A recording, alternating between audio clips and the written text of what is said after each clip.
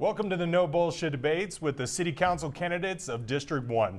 We are your moderators, Chris Ward. And I'm De La Vaca. We want to thank the candidates for first stepping out to represent their communities. We also want to thank Denver Open Media, KGNU Radio, the Open Media Foundation, and Civic Matters for hosting this event. But most importantly, we want to thank you, the audience, for participating in the democratic process. And here are the debate rules. The moderators will ask the candidates questions on the topic of civil rights and related issues. Responding candidates will have 1.5 minutes to answer, then two candidates will have the opportunity to rebut, after which the primary candidate will have the opportunity to reply for 1 minute. We will kindly interrupt if somebody goes too long, but as we are on webinar, we have the power to mute any candidate that goes over time. This debate is slated for 55 minutes. As we draw into the last 5 to 10 minutes, we may push into the lightning round. At that time, candidates will be asked closed-ended questions and will answer in a concise fashion with either a yes or a no. All right, so let's first go out to the candidates in no specific order.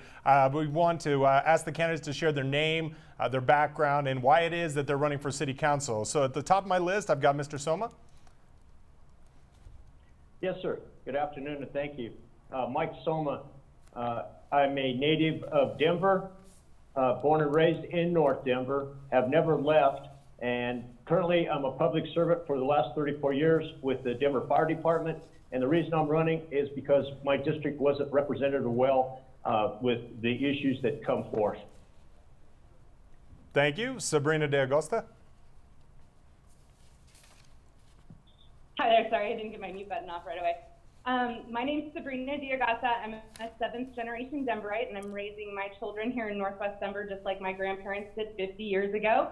I have 20 years of experience in government policy and communications, and I'm running for city council because I believe we need a representative who's willing to ask hard questions, stand up for our community, and demand responsible and affordable growth, and who can also introduce solutions, build coalitions, support and negotiate for the investments that we deserve in our neighborhood. Thanks for having me. Thank you. Amanda Sandoval. Hello, thank you for having this first video debate conference ever. So my name is Amanda Sandoval. I was a councilwoman Judy Montero and Rafael Espinosa, and I'm a lifelong resident of Northwest Denver, graduated from North High School, earned my degree at Metro. And my vision is one of reflective representation, creating an environment where the community is engaged in the decision-making process, utilizing my land use expertise to help with the development issues that Northwest Denver is currently facing, and also preserving the unique character that Northwest Denver has and makes it very eclectic, and what has drawn people here, while also working on affordable housing and transit solutions. Thank you. Thank you. David Sabados. Thank you. Good afternoon. I'm David Sabados, of course, also running for Council District 1. I'm proud of my background working on policy at the local, state, and federal levels. And I think District 1 needs a representative who can be working collaboratively with their colleagues and with the community. I also want to apologize at the get-go. I'm currently running about 100-degree fever and here on a lot of Dayquil. So if I'm a little slow to answer on a few things, I apologize, but I'm very glad to be having a video debate in this afternoon. Thank you. Thank you. Scott. Well, hello, everyone. Good afternoon. My name is Scott Durrah. I've been a resident of Northwest Denver for 13 years. I've established 5 businesses and 150 jobs in District 1. I am the first African-American to be licensed in the country for cannabis. Social justice has been a part of my whole family's life since day one. I'm a United States Marine.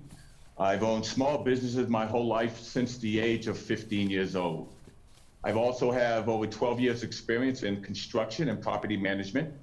And like I said, my family is very much involved, my mother being the first African-American to run a halfway house in Massachusetts, and my brother is a probation officer in New Jersey. So this is something I'm very passionate about, and I look forward to talking about it more.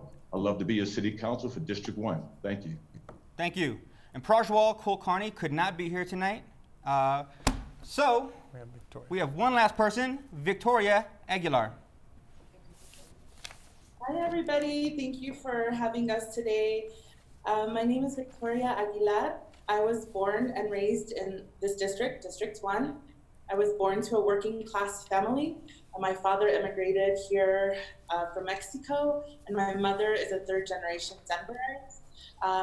I am running for city council because for the past 10 years, I have served Denver's most marginalized populations at the Department of Human Services. I have seen the impact that our policies have on our community, and I believe that Denver is at a pivotal time in history where we need leaders who are able to put people first before profit. Leaders who are able to prioritize community over everything, and that's why I'm running for office. Well, thank you. All right, so we're going to go ahead with the first topic is going to be on homelessness. And so just to remind the candidates that each person will get 1.5 minutes for an answer. If any other candidate wishes to rebut that, that answer, you'll get 1 minute, and then the candidate will also have another minute to respond. So the question being, Denver is currently debating and will be voting on Initiative 300, an initiative to allow any individual to engage in activities such as resting and sheltering oneself in a non-obstructive manner in an outdoor public place. The Right to Survive initiative is premised on protecting the homeless from city-mandated property seizures and camping bans that leave officers confiscating sleeping bags from unhoused people in all kinds of weather conditions. This is a city-authorized police action which both leaves the unhoused facing any number of adverse health outcomes, including and up to death, and which also deprives them of personal property. Do you support 300, and which other areas of our city resource should be mobilized to support our unhoused populations? Let's start with you, Mike. Yes or no? Yes. And this, you can give a full explanation of your answer. We haven't got to the lightning round yet. Okay. Who are you with? Mike. Mike. Oh, sorry. I missed there. That's okay. No on 300. I deal with this day in and day out as a Denver firefighter. This is just a Band-Aid to a severe cut wound. I believe that the city and county of Denver could do better to take care of the homeless. Homeless people are also Denverites too. And with that being said, I have a plan that will make us just like San Antonio. That's going to be our pattern city of San Antonio. Is 22 acres, and it's one-stop shopping that everything will be there.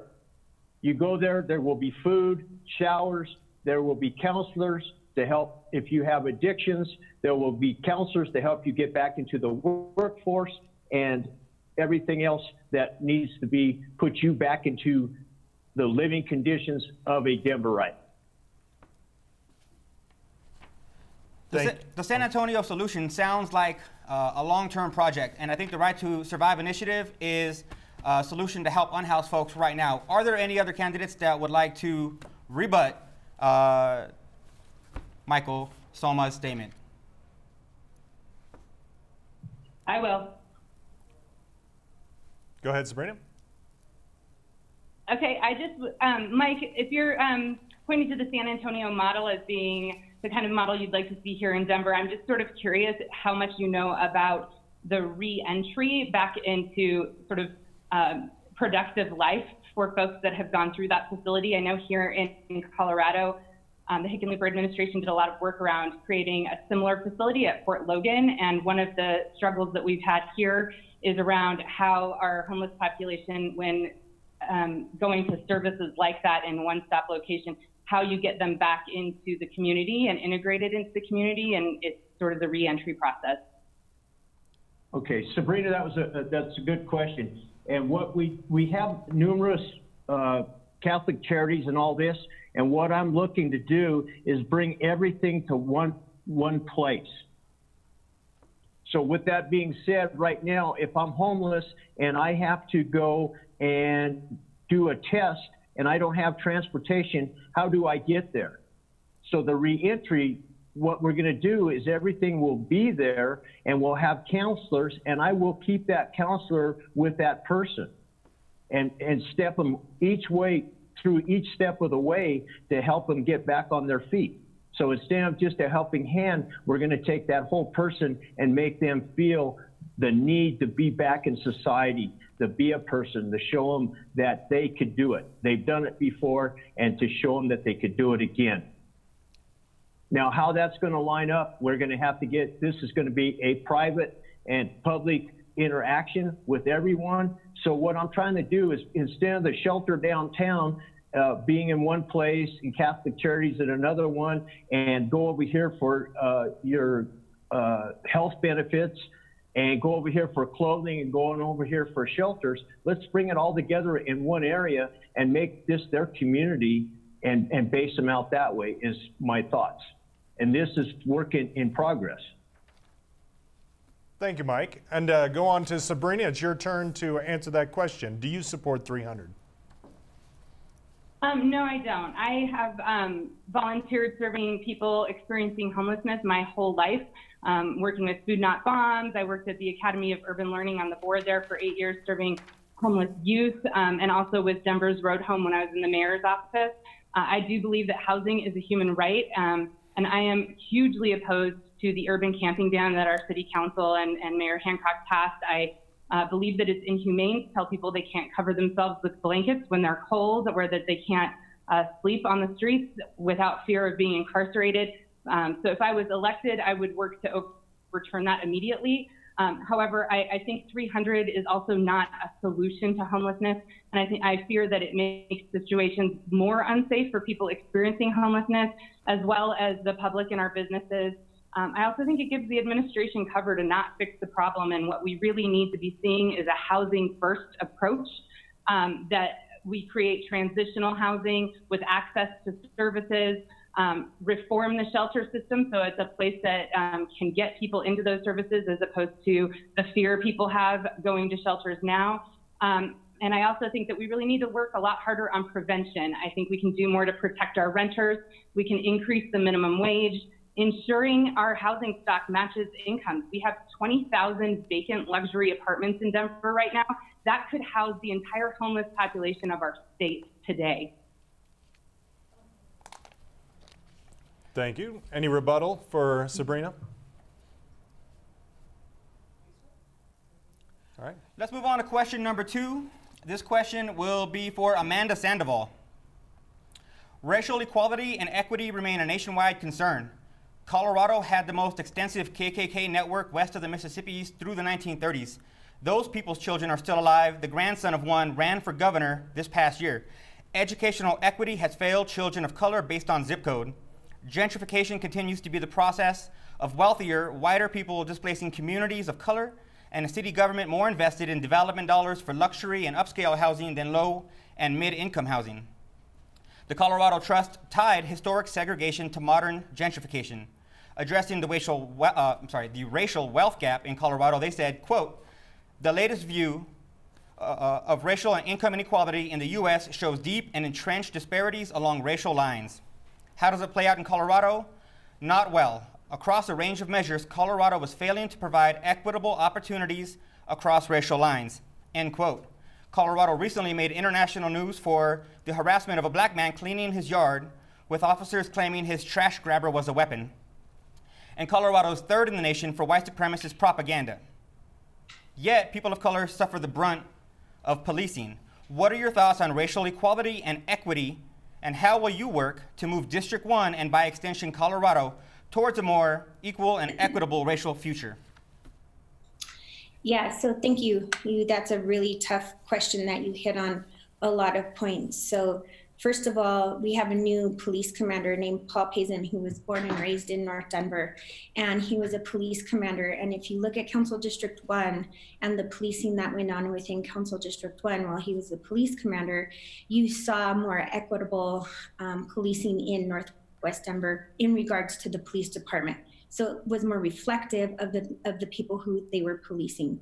So some of those things cannot just be taught institutionally, or cannot be fixed with an institution such as City Council. You have to start with schools. You have to work with schools. You have to educate at the school level. And you also have to have cultural education. So in Northwest Denver does not had cultural districts along Navajo Street. We had a lot of Italians community in North Denver. My family's owned La Casita in Northwest Denver since 1975, which serves tamales and a hub where people come to stop and find out local information. So at a city council, you have to have reflective government. So I've been working in city council office for 6.5 years. So I knew the people you have to build trust. So when people were having issues in Northwest Denver, we had that happen. We had signs that said, people go home, and we started We Are North Denver. And Bobby Lafrebre started a whole entire movement and a whole entire video series called We Are North Denver and the North Side. And it played at Su Teatro. It was an online forum, and we helped him get information to make sure he understood and had backing from the city council office to understand what was going on. So I have children. I cannot perpetuate that behavior. My children cannot perpetuate that behavior, and you have to have that in a leader who's willing to, when you have those flyers in your neighborhood, willing to stand up and meet the people out there with them and say, this will not be tolerated in Northwest Denver. Appreciate your response, Amanda. Does anybody want to rebut?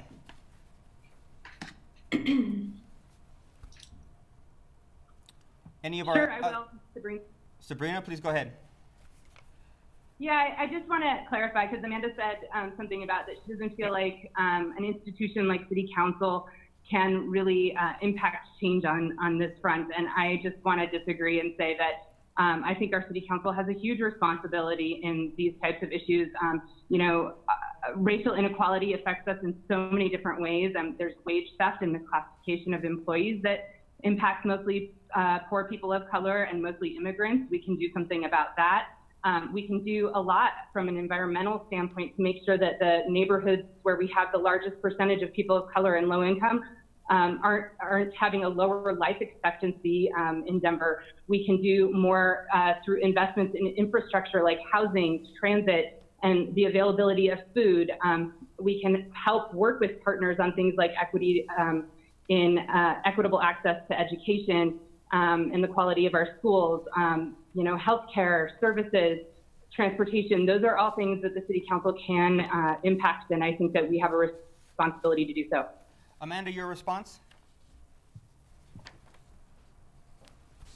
Yeah, so it takes a coalition of council members to get that done. Unfortunately, when you are in City Council, you do not get to set the budget. You are reacting to what the mayor gives you. And so, yeah, if you can go into City Council and you can get 6 votes, plus yourself, plus 7 to get things done, to build a coalition of council members, absolutely you can have more of a progressive agenda.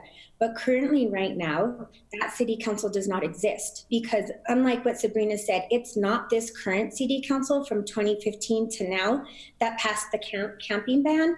It was the previous council that passed the camping ban before. It passed in 2012 under Judy Montero and under other council members. And so you have to build a coalition of council members that are very progressive, and that's very challenging to do when people are taking one part of the pie. So once again, I didn't say that City Council can't fix it. It's just not one-stop shop, because it has to come from all kinds of different agencies and all kinds of people working together, and it has to come from the people. And once you empower the people, then the people feel like their representative can get what they've done. But yes, you can't come into City Council as one city council member and think that suddenly you're going to be able to fix everything, because every single vote that goes forward, you need 6 other council members. And if the mayor doesn't like it, then you need 9 plus yourself, so that it doesn't have a veto on it. And so I'm realistic about what one city council person can do within their neighborhood. And they can give funding from their city council budget to things like We Are North Denver. They can show up to productions like We Are North Denver. They can make sure that they have actors to make sure that they're having that information really easily accessible. And then you can have but you can touch point on all of those things.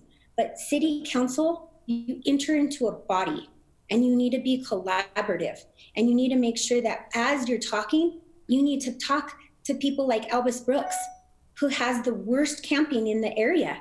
Why is this not fixed? How is some of the main issues we have in Denver not fixed? It's because we do not have a progressive body of council members voting consistently, time and time again, against the mayor. And that is what needs to change, what I will bring. Can I interject? I mean, I'm the only person here of color, and I think this is very important for me to inject. Scott, thank you for your rebuttal. Please do. Well, the only person of color? There's 3 Latinas on this phone. Thank you. I would beg to differ. Only person of color. I've experienced, Amanda, you had your chance, please. Now it's my chance, please. I've experienced police harassment in this district. Almost a year ago, my wife and I filed a police report. This is not something that city council needs to do as a whole. It's something as an individual should do. As a city council member for this city, I will have a direct line for anyone in my district who has a situation with the police that I will handle that directly and make it a priority. This is a priority. Colorado does not have a large percentage of people of color being black, but yet we are still arrested at a higher rate than anyone else. I was the first African-American licensed in the dispensary industry to fight social justice because we've seen it. We've seen that black and brown people get arrested more than once. So it's not a matter of city council standing together as a whole, because that might not happen. It's as taking the responsibility as an individual and making sure that you will fight for everyone in your district that does not look like you. I will be at that police station, make sure that that doesn't happen. That is called influence. And one of the things we have to be careful of here is there's very few things that we can do without the majority of city council. But one of the things we have to focus on, your influence. Who have you influenced? I've been influenced the cannabis business and fighting for social justice nationally since 2010. And I'm not an elected official and I have impact. So it goes back to the individual and the character. And once again, I ask everyone on this council or everyone who's running for this seat here, and I ask you, have you experienced police harassment? Have you been arrested? Have you experienced what most people in this state have not experienced? I have. I understand how it hurts. It affects families.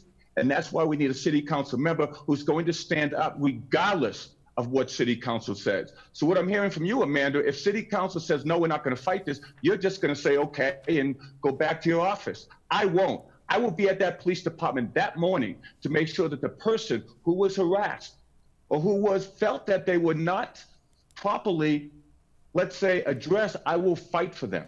And that's what we need as a city council member. Thank you for your comments, Scott.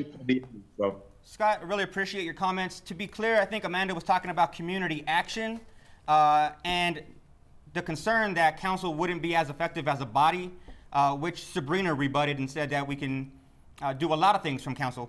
But Amanda, that was a rebuttal to your opening statement on this question. Do you have a response, a 1-minute reply to Scott? Yeah, so I just want to make sure that we're all clear that I think there's a lot of people of color on this panel. So I wouldn't start to judge anybody else. I think when you point fingers and you start making statements like that as a leader, you are disenfranchising other people and you're not being inclusive of anyone else.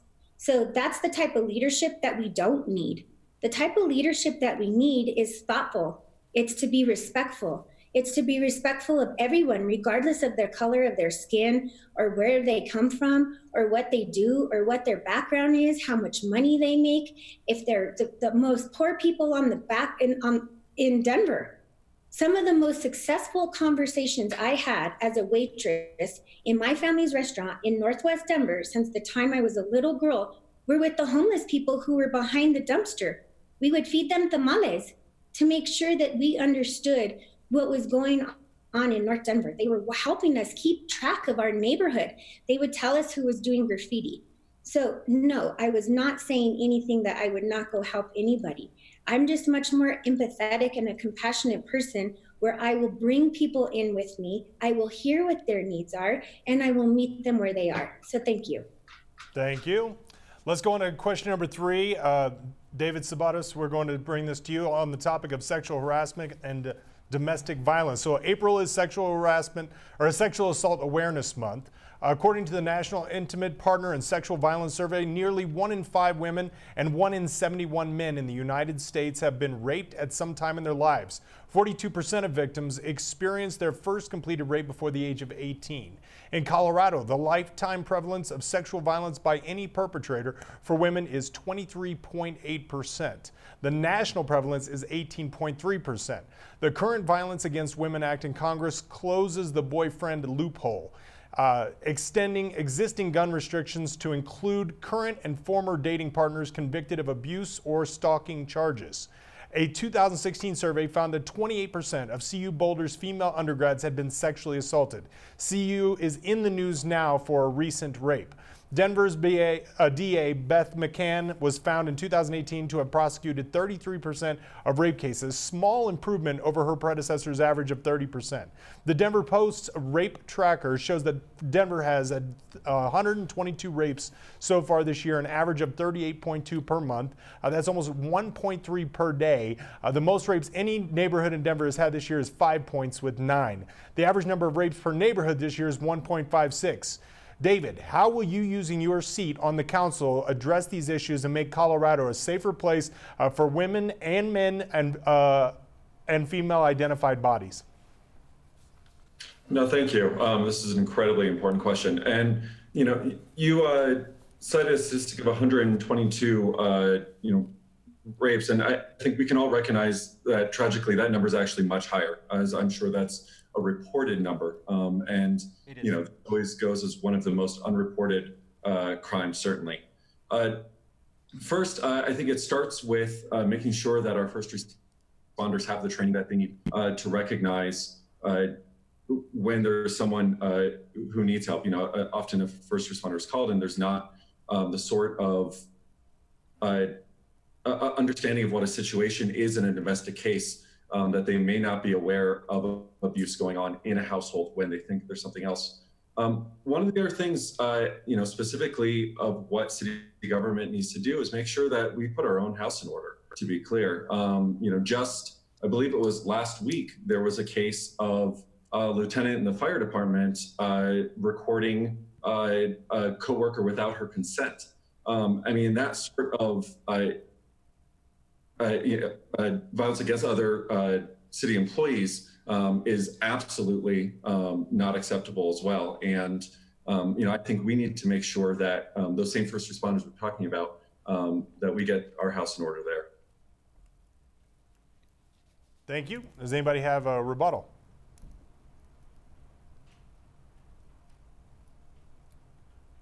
Going once?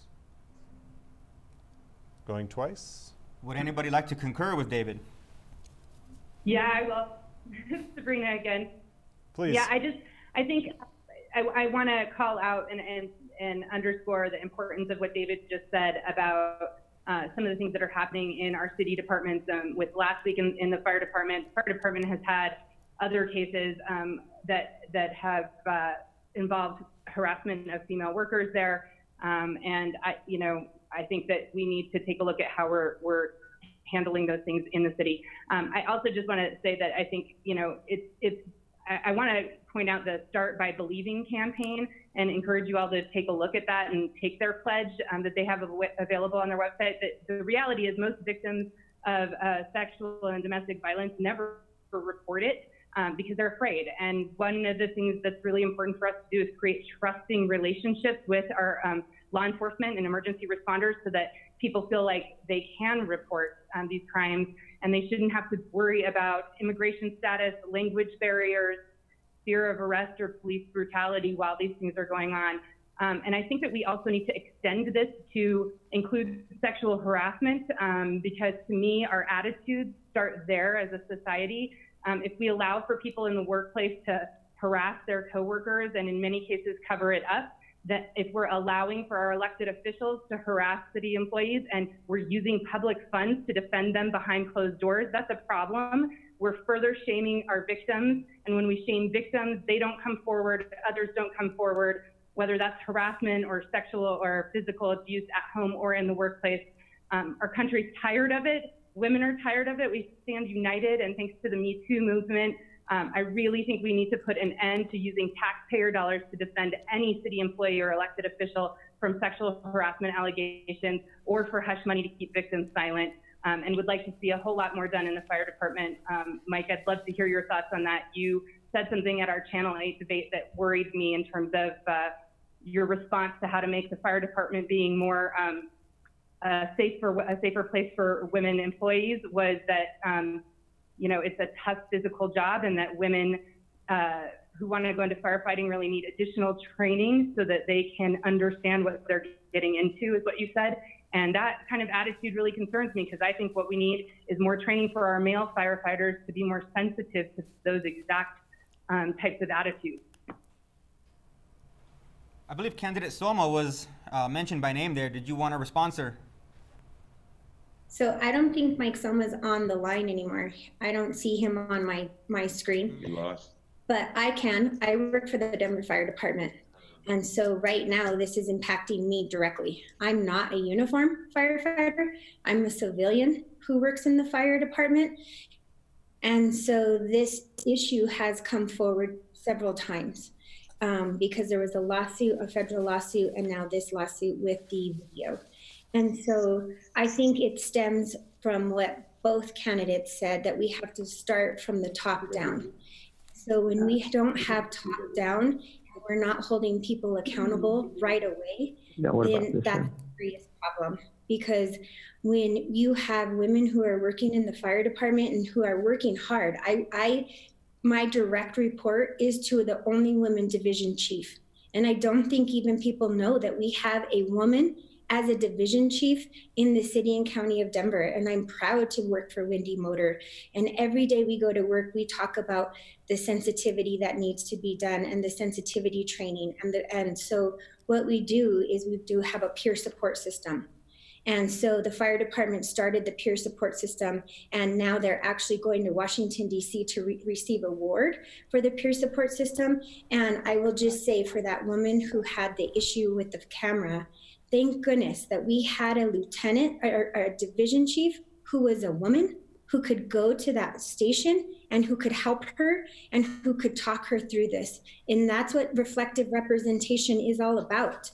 So we need to make sure that with all of the issues that do come up within, for example, the fire department, we are also talking about how we are promoting within the fire department, and we are promoting the women in the fire department, and that we do have a division chief at the fire department who directly went to that woman to give her the support she needed.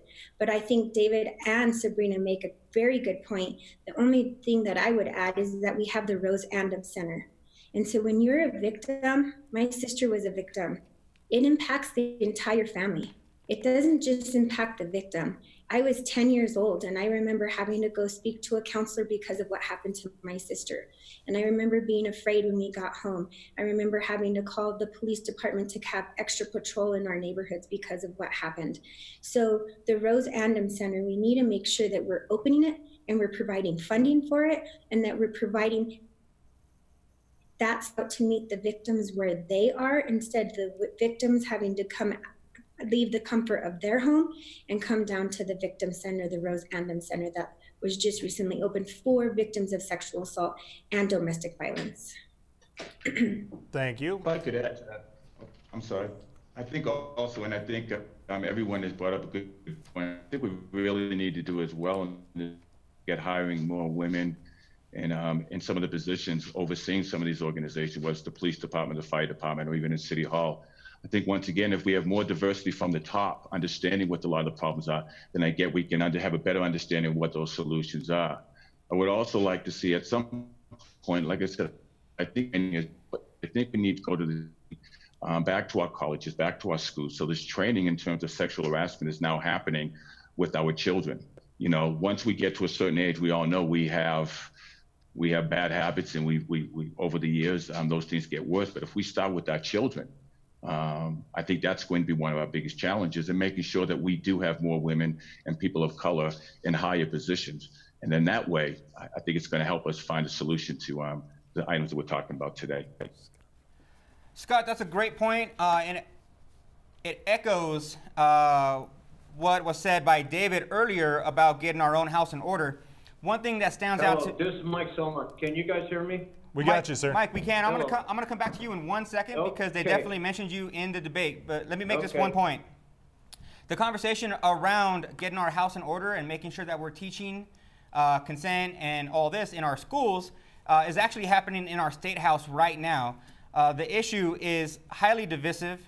People on the right against teaching consent in our sex ed. Sex ed isn't even required in our schools, which is to say, if this passes, which it probably will under the current Democratic administration, there's a good chance that consent will be required in schools where sex ed is taught, but not all schools teach it. So how do we address that?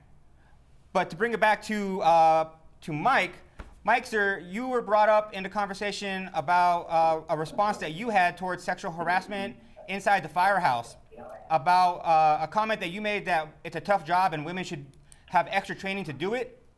And I just wanted to get your response to that. Well, yeah, I'm trying to get in and I keep having technical difficulty here. Can you hear me now? We can hear you fine, sir. Okay, thanks. So to answer Sabrina's question, Sabrina, I didn't have a lot of information on that last thing, and I think traditionally the fire department has always been a male thing. Over the years, we're doing better than any other department right now at a 5% with females enrollment in our program.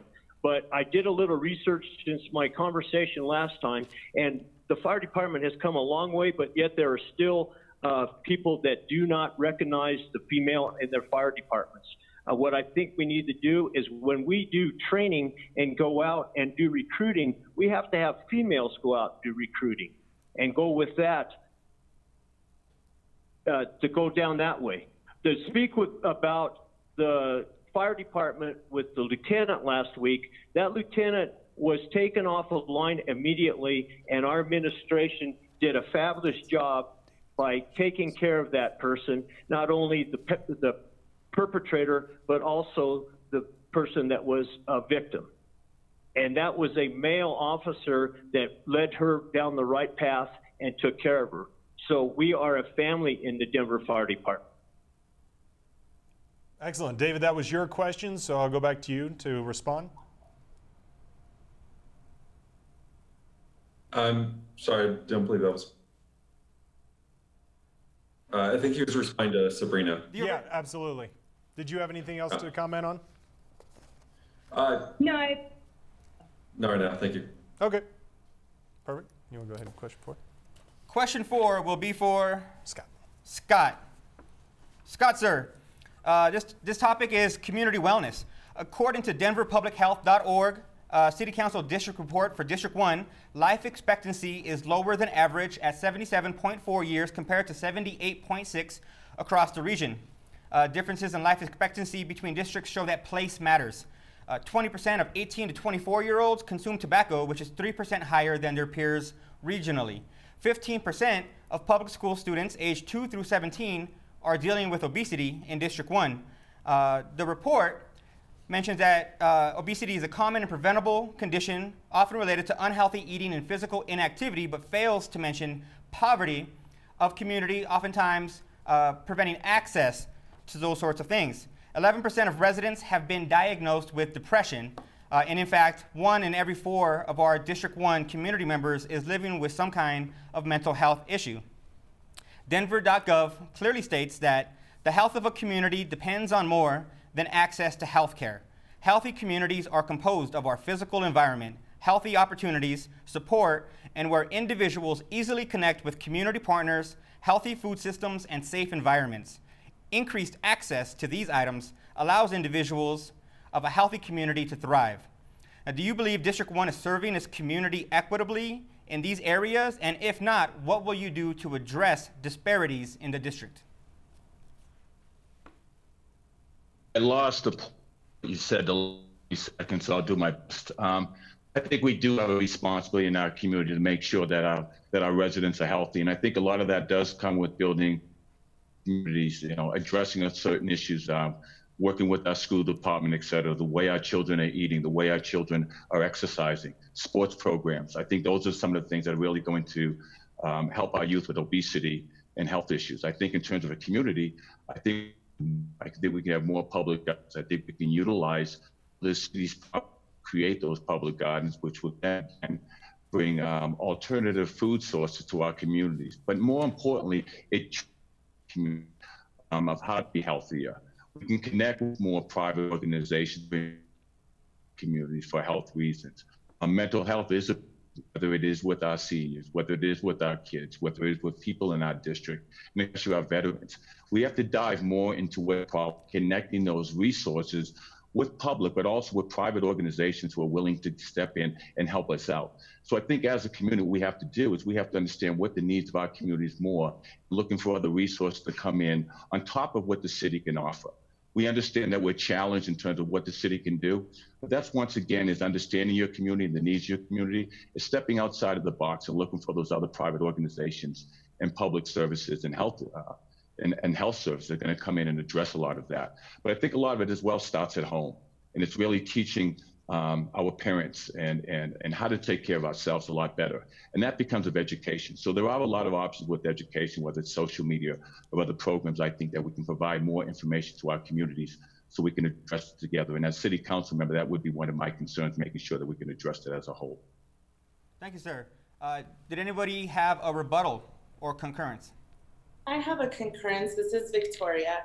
As many of you know, access to mental and behavioral health is part of my platform and has been part of my platform, has been part of the work that I've served our community in for the past 10 years.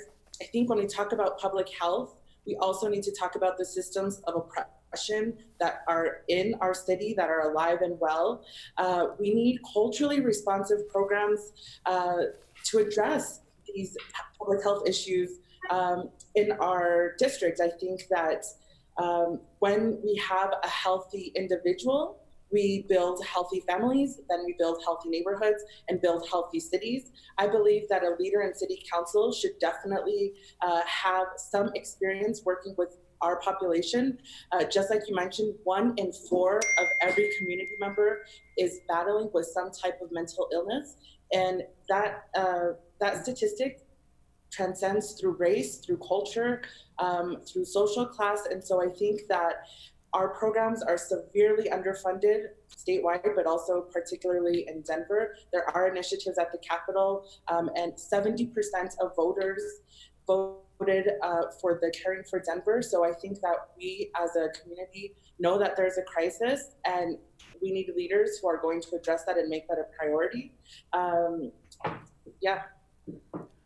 Victoria, looking at the candidates' websites, you were definitely the only one that we saw that had listed mental and behavioral health specifically as an issue priority.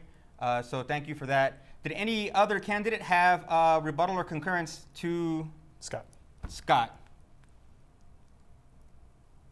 I would say that one of the things, because City Council District 1 is so close to Suncor, and that's the refinery right in Globeville, that actually, if you are in certain parts of Council District 1, say for instance at Zunai Park on 52nd and Zunai, where my aunt and uncle live, you can literally smell the refinery from North Denver. And as a person who has asthma, you can feel the impacts when Suncor and other parts of Commerce City. So we need to talk about holistically, and when you're planning, what we did in Globeville and Swansea was we created this health impact assessment. And so we took an impact assessment of the neighborhoods before we did any planning initiatives, before the Globeville plan and before the Swansea Elyria plan were adopted. We worked with promotoras and other nonprofits and then environmental health to actually see where were we lacking health, where were we lacking food, where were we lacking other major conditions that were playing an impact on health and mental wellness. So when you did planning and the planning process happened, you could have a more in-depth knowledge of what was going on. But first and foremost, we have to deal with Suncor, and we have to take a stance against Commerce City as a city of Denver, all of City Council, the mayor. We have to hold Suncor accountable, because we are the most impacted besides Council District 9. Depending on which way that the wind blows, I can smell it from my house. I can hear I-70. So we really need to talk about these issues, and we need to hold other counties accountable if we are going to make impacts within our own. Yeah, I just want to second. I just want to second. Can I speak? Sorry. Go ahead, Victoria. Sabrina. Thank you. Oh, sorry. I just wanted to second what Amanda just said about Suncor, because it is, it's not just the mental and behavioral health services that impact our quality of life. We need to also be holistically thinking about our environment and the built environment that we're creating as well.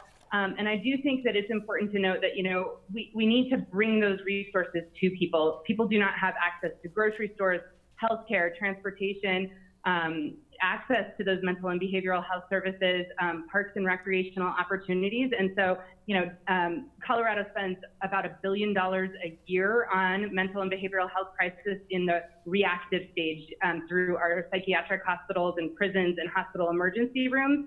And we really need to have a paradigm shift where we start becoming more proactive in treating people preventively on the front end and getting people to those services so that we can change that. I think we can create culturally responsive programs and accessible therapy and wraparound support services that people can actually access through transportation, that are available and affordable, and that we can improve people's lives that way.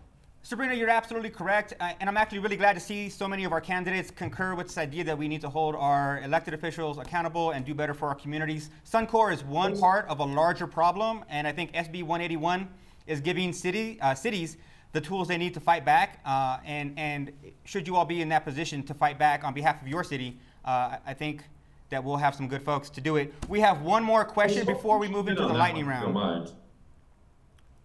I think there's a couple things on healthcare access and Suncor. First of all, I mean, the idea that we need to be holding another county accountable, I think was a term just used. Like, yes, at the same time, we actually need to look realistically at what we need to be doing intergovernmentally. Denver and Adams County are probably best at suing each other more than working collaboratively over the years. And that's yielded absolutely no positive results for either one of our communities. Having someone who can actually work collaboratively between the Denver City Council and the Adams County Commissioner is important. It's why I'm proud to have support from folks in Adams County as well in elected office who have said yes. If we actually have people in Denver who want to work collaboratively, we'll do that. I may also be the only candidate here who's actually fought for universal healthcare access in the past. I was proud to stand with Dr. Irene Aguilar and others, on those efforts in the past. And so I think it's important to look, what we've done in the past as well, not just what we're going to do in the future. And, to Amanda, to your comment of how we need to be holding oil and gas accountable, I have to wonder, are you going to be listening to the oil and gas lobbyists that are giving your campaign money, or are you going to be listening to the residents of Northwest Denver? Which brings us to our final question before the lightning round. All right, Chris. Thank you all very much. Last one's going to go to Victoria. That's been a big question as far as the development in District 1, as far as it's going to be community focused or large moneyed interest focus on the newer development in District 1. Victoria, would you tell us about your vision of development in your district, and who is, if you're willing to be transparent, we're going to go around to each of the candidates, transparent about where the majority of your campaign money is coming from? Sure. Thank you. I'll start off by saying that I have received $0 from any developers or private interest groups in the city. And that is because I believe that relationships matter. I believe that putting people over profit is so important enough for me to not take those contributions. I think that development is good. I think that progress and change is inevitable. I feel that it has to be, and I believe that it has to be responsible. I believe that as people are coming into our neighborhoods and building, that there has to be some type of balance for longtime residents who are already here and who have been here for a long time. I welcome new residents. I've worked my whole life making sure that Denver is a welcoming city for everybody. And that includes developers, that includes new residents, but I believe that it has to be responsible and it can't leave anybody behind when we talk about development in our district. So I hope that answered the question. Absolutely. Rebuttal or concurrence?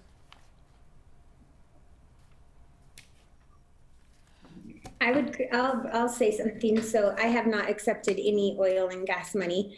I have individual donations.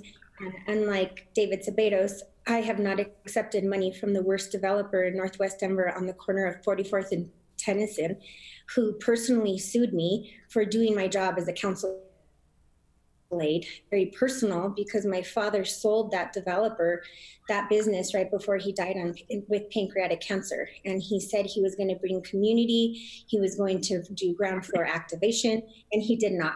What he did was he tried to sue Councilman Espinosa and I twice. So I have taken money from small businesses. I have taken money from lawyers. I have taken money from the people of Northwest Denver. But what's really funded my campaign is the ability to have recurring donations. So on Act Blue, you can set up so you can recur your donations and you don't always have to remember. It's kind of like having your mortgage payment come out automatically. So a lot of my funders have done automatic recurring donations through Act Blue, which has really helped me at the very end, was when I reached out with them at the beginning to be able to set that up. Just for the sake of time, for the rest of the candidates, we want your answer to this question, but we'd love it if you could do it as quickly as possible. Okay, can I jump in on this? Please. You got it. Let's see. The developers are a big issue. I did receive most of my money have come from a variety of sources, the cannabis community, definitely. And as you know, we've been fighting social justice within that community. I've also got a portion of mine from friends, local residents, a combination of people throughout the district. And also I got it from Metro Housing Coalition, who actually donated to my campaign because they like my ideas for the future. And that's why I accepted that, because it wasn't a matter of me pushing their agenda, but they like what I like to talk about in terms of sustainable and affordable housing and attainable housing options that I presented to them in my 4-year plan. So my whole goal is partnering with people who are going to move your agenda forward, not you moving their agenda forward. Excellent. David. Sure. No, I'm proud to have championed the campaign finance reform effort last fall, Democracy of the People 2E, that bans corporate contributions and creates a public matching fund. Last I checked, have more small dollar contributions than any other candidate and more individual contributions. To Amanda accusing me of taking money from the worst of the worst developers, Amanda, I'd love to have a conversation about 44th and Tennyson and how your family made a whole lot of money and how those same developers are fundraising for your campaign. And you have raised more money from developers than every other candidate in this race combined. Now, if that is not a problem for you, that's fine. But before you start throwing mud, you might want to check your own house. Yeah, that's not true, David. So you should keep your back and forth on this topic right now. We'll save that for a later day. Sabrina, did you want to answer this question?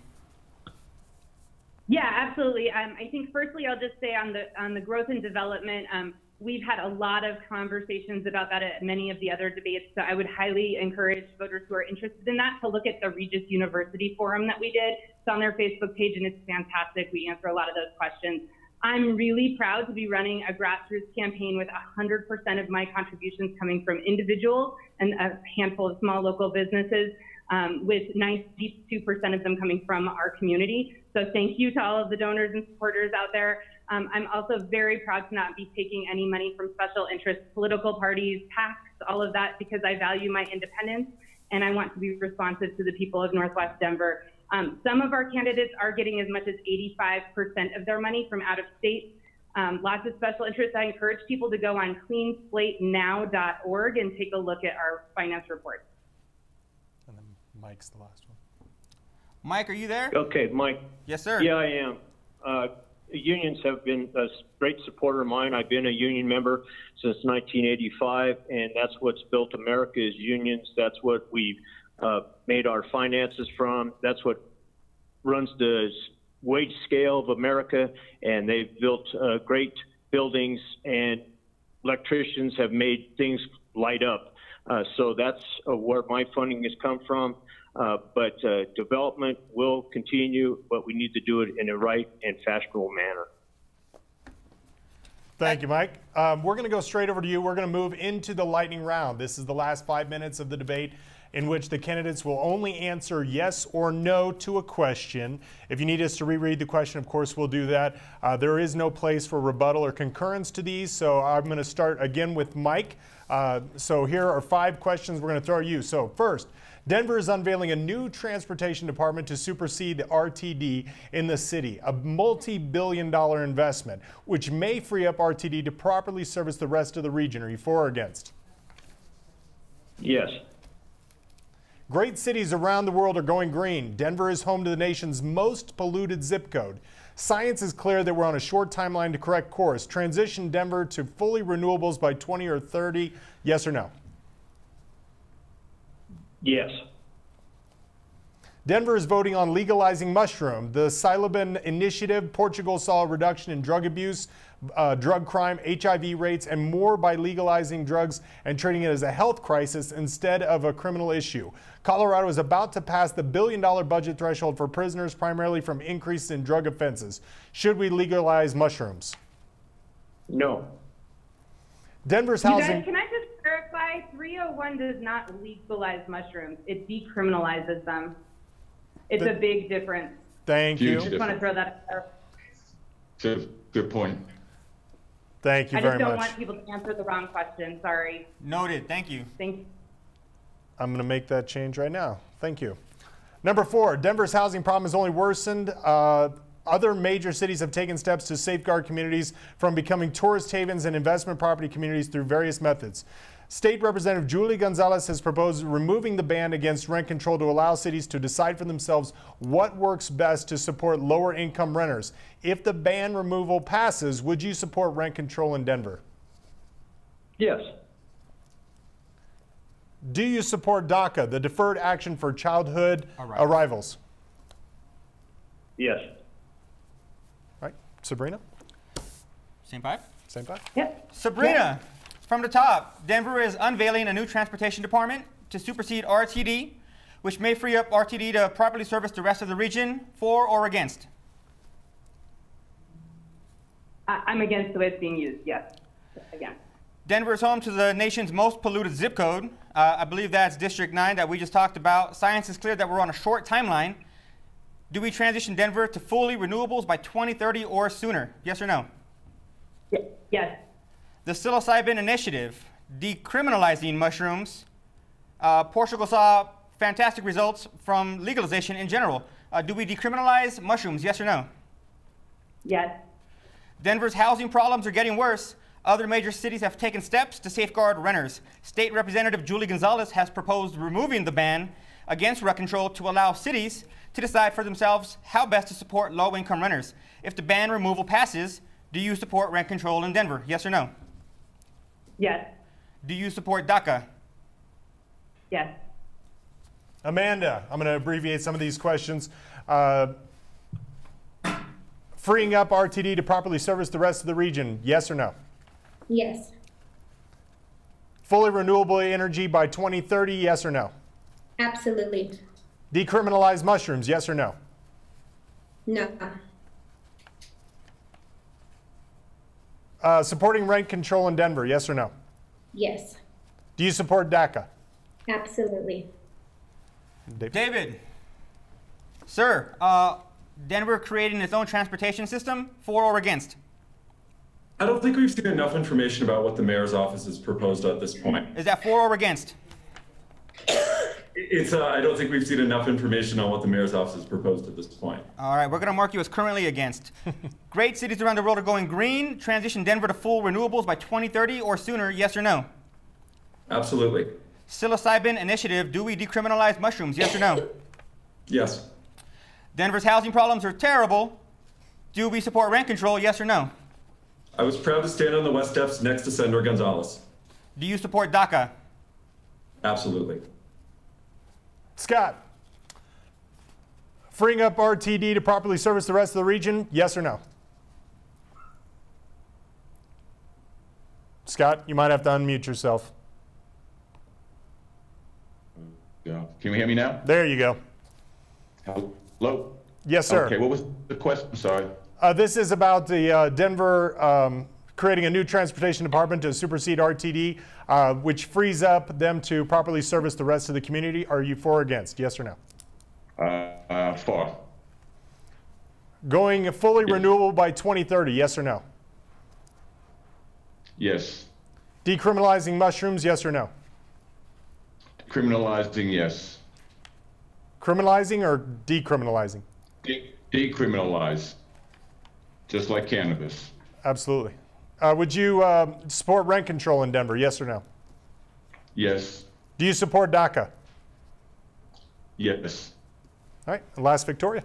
Victoria, RTD starting its own transportation system, yes or no? Yes. City. Denver City, that's correct. Transitioning Denver to fully renewables by 2030 or sooner, yes or no? Yes. Decriminalizing mushrooms, yes or no? Yes. In favor of rent control, yes or no? Absolutely. And do you support DACA? Con todo mi corazón apoyo 100% a DACA. We'll take that as a yes. Yes. Sí. Well, thank all of you candidates for taking the time out today to share with our audience. I hope that's help everybody to make a better informed decision about the candidate that we wish to represent District 1. This has been the No Bullshit Debate for District 1. This is Chris Ward. And I'm De La Vaca. Before we say goodbye, we're going to ask each of our candidates to give us 1 minute of a goodbye, of an outro, to wrap up who you are and why District 1 should vote for you. We'll go ahead and start from the top. Let's go, Mike. With Mike.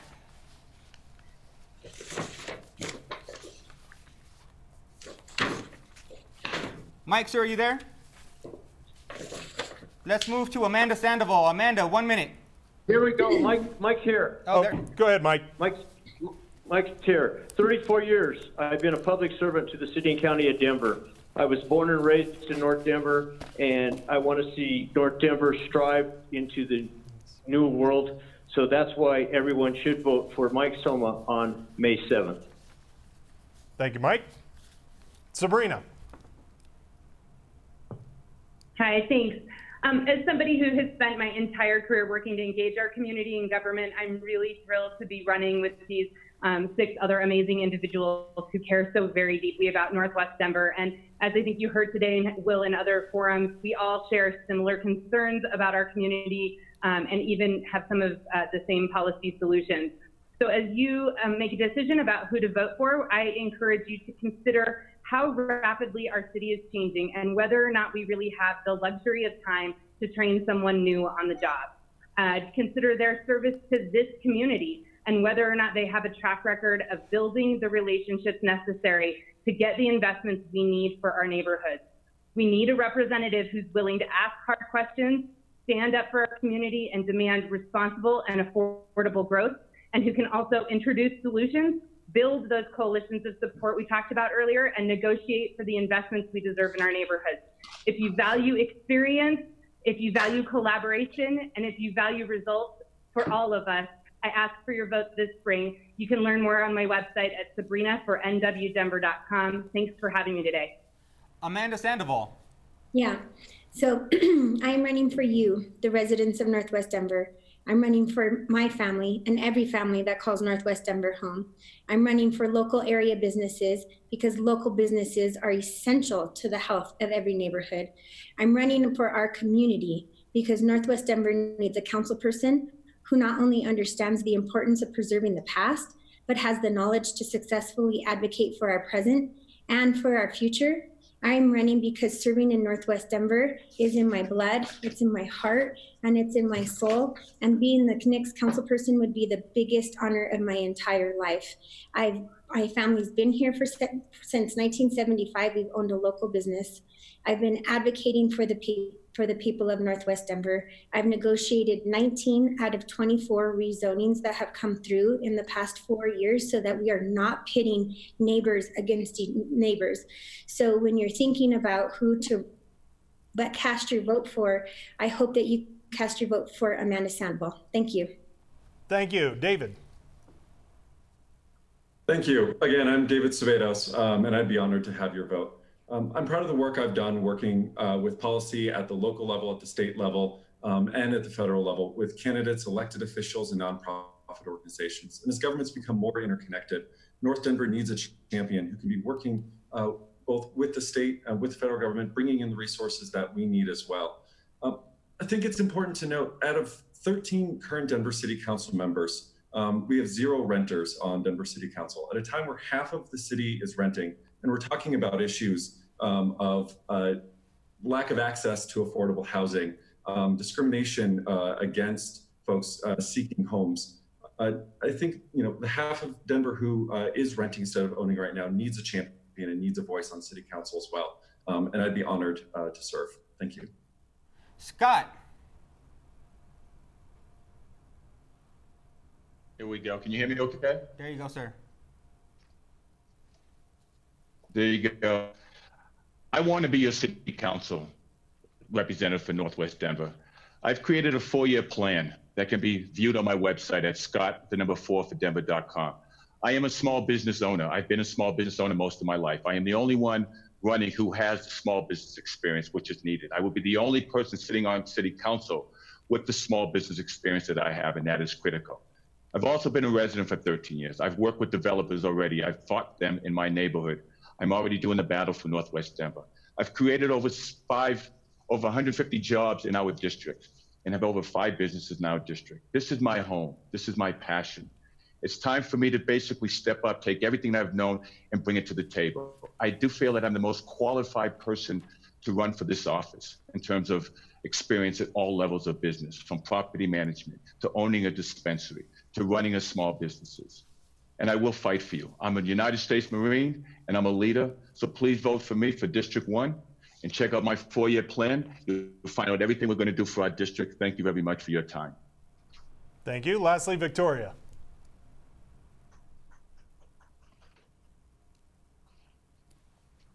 Make sure. Victoria, were you there to say goodbye? Oh, am I here? There you go. Okay. Thank you for having us. I would just say in closing that I would challenge every single voter in District 1 and throughout the city to dig deep into your core values, who you are as an individual, who we are as a city, and vote based off of those values. We are at a pivotal time in Denver where we need leaders who are not politicians, who are connected to community, who will go against the status quo, who are bold leaders that are willing to put people first, and that is myself. I never imagined to run for city council. I'm not a lifelong politician. I wasn't born into a political family. I'm running because I believe in people and because I cannot no longer sit on the sidelines and watch our cities be sold, our community members being displaced. And I hope to gain your support and elect somebody who cares more for people than profit. Well, thank you very much. Again, this concludes our No Bullshit debate. Again, this is Chris Ward. And I'm Dale Vaca. On behalf of Denver Open Media, KGNU Radio, the Open Media Foundation, and Civic Matters, thank you for hanging out. Think deep, vote wise. We'll see you at the next district debate. Moderating.